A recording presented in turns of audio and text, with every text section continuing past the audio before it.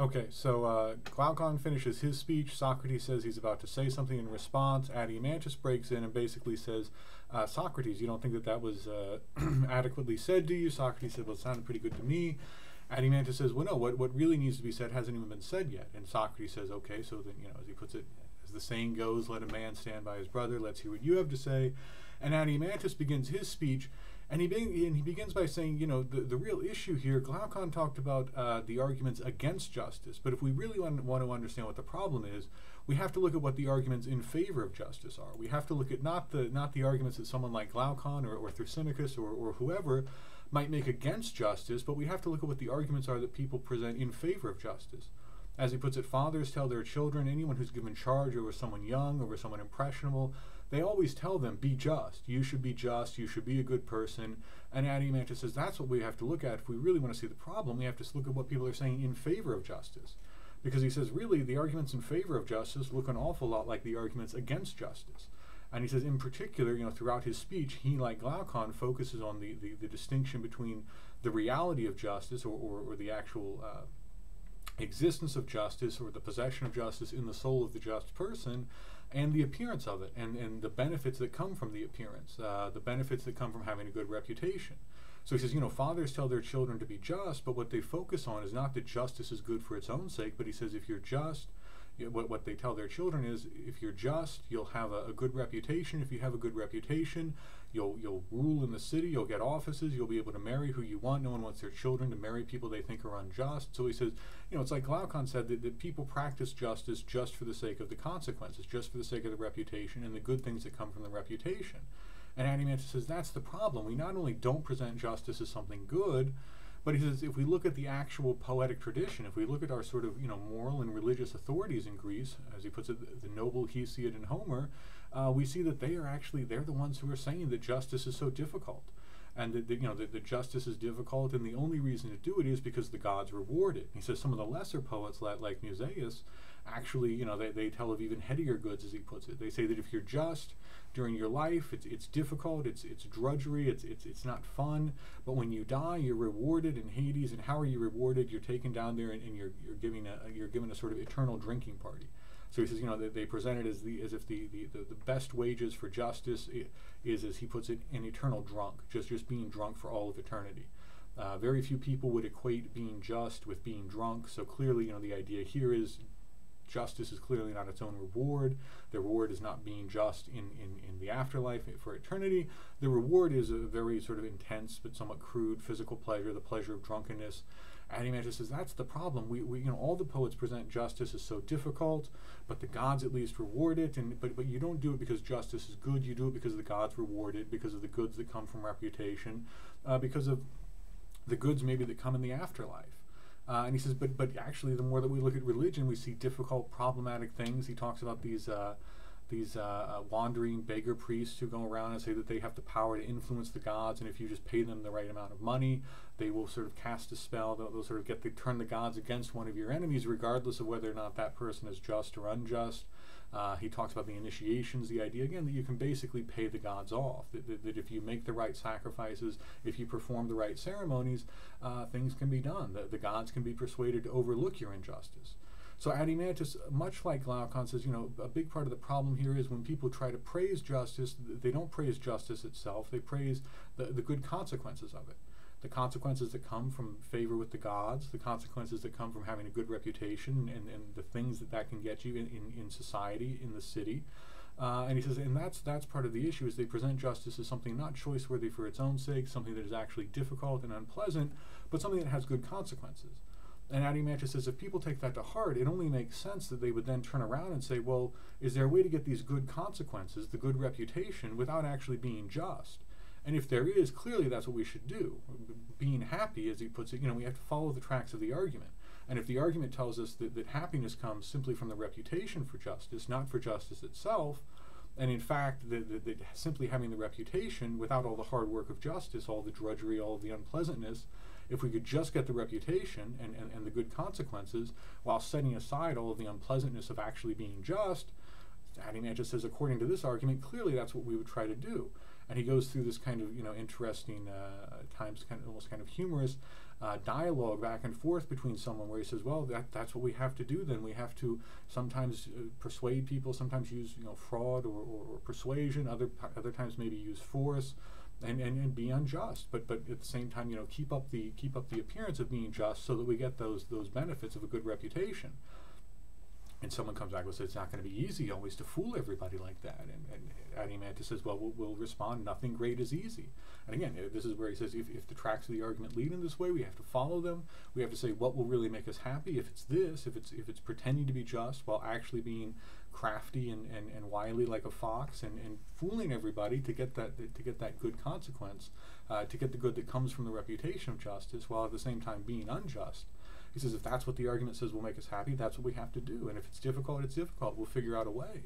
And his sort of imagined interlocutor comes back and says, well, but what about the gods? You can't overpower them. And Adeimantus replies and he says, well, first of all, if there are no gods, then obviously we don't need to worry about that. And secondly, he says, if there are no gods, or if there are gods, but they don't care about human beings. So this is one possibility, that maybe there are gods, maybe there are beings who are greater than human beings, higher than human beings, but they don't care if somebody out there is stealing or even killing. So maybe there are gods, but they don't really care what human beings are doing. They're not paying much attention to individual human beings. They're not punishing and rewarding people.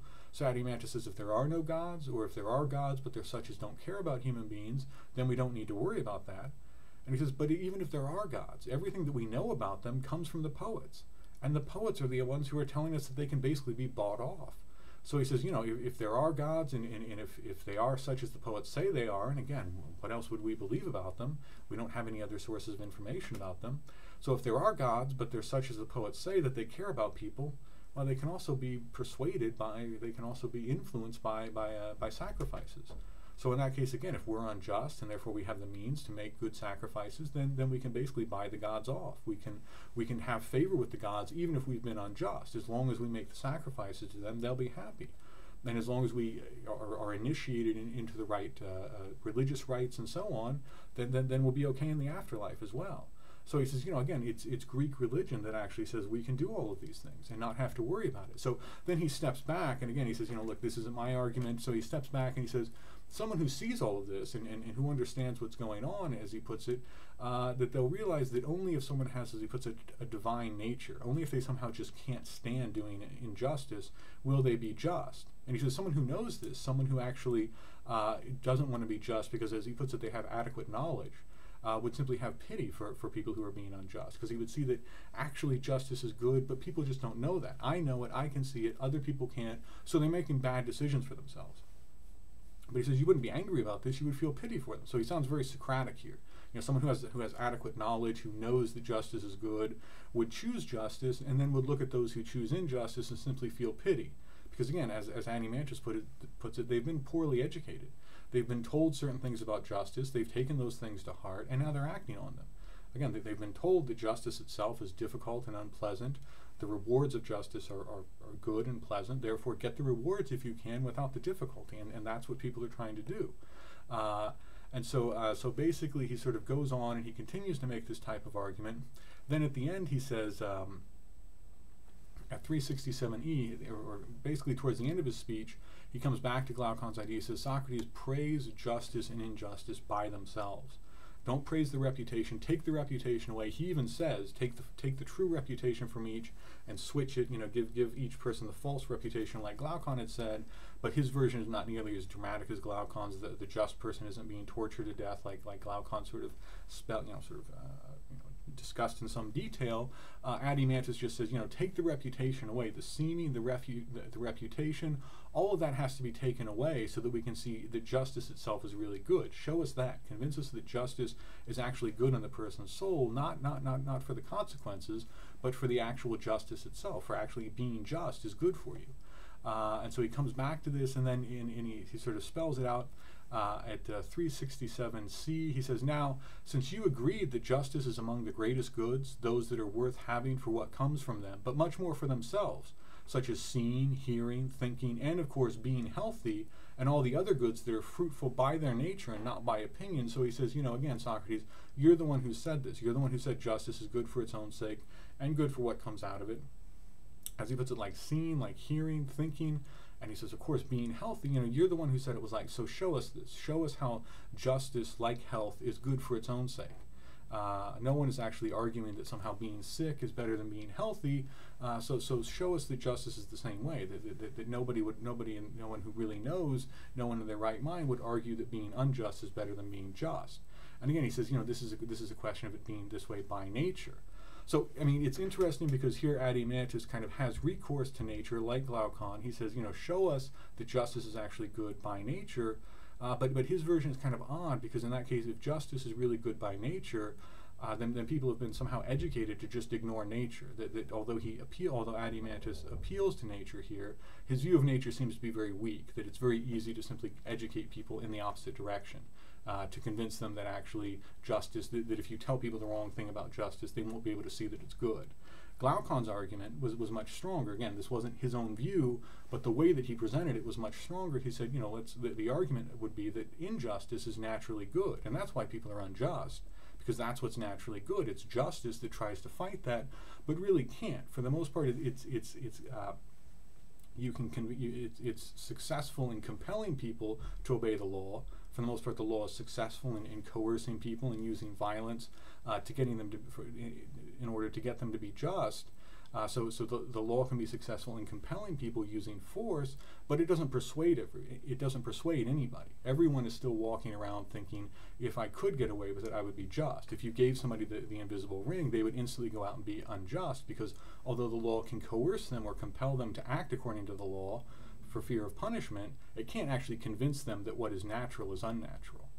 So Glaucon's argument was, injustice is naturally good. The law can force you to act against that, but it can't actually trick you. It can't actually fool you or make you think that something that is naturally good is naturally bad. Adeimantus seems to be saying that that is possible, that you can actually, that nature is so weak that if justice is naturally good, people can be educated to not be able to see that. Okay, so one of the strengths of we won't actually get into it, we won't actually get to this in this class, but one of the strengths of the argument that Socrates eventually makes, the definition of justice that he actually gives as a certain order of the soul, one of the questions that both of these speeches raise is, if justice is good, why do people choose to be unjust? The argument that Glaucon presents is, well, if we really wanted to make the argument against justice, it would be that justice is naturally bad and injustice is naturally good. Adeimantus, again, we saw, has something sort of the exact opposite. Says that, well, the justice is good, but we have to kind of show this to people, otherwise they can't see it. But the question for both of them is, if justice is good, and that's what they both want to see proved, why are people unjust? If justice is this great good, this natural good, this good for the soul, why can people not see that? Why do they end up doing injustice?